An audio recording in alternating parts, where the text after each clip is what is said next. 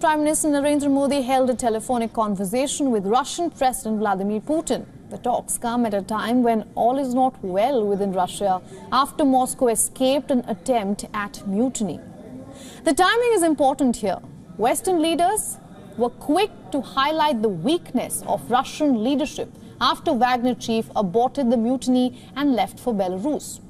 Russian president informed his Indian counterpart, the Indian Prime Minister, of the recent developments in the country. And now in response, Prime Minister Modi voiced his support for Putin's action to maintain law and order in the country. Engagement through multilateral platforms that both countries are a part of, like Shanghai Cooperation Organization, G20 and BRICS, was also discussed. Now, India currently holds the chairmanship of Shanghai Cooperation Organization. The two leaders discussed the ongoing war in Ukraine.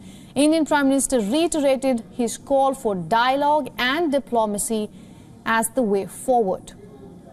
Now, in addition to this, leaders reviewed progress in bilateral cooperation while exchanged views on regional and global issues of mutual interest. They also touched upon the increase in trade between the two countries. India's oil purchases from Russia have risen sharply since the war started, something that the West has not come to terms with. Both the leaders agreed to remain in touch to continue their efforts to strengthen privileged strategic partnership between Moscow and New Delhi.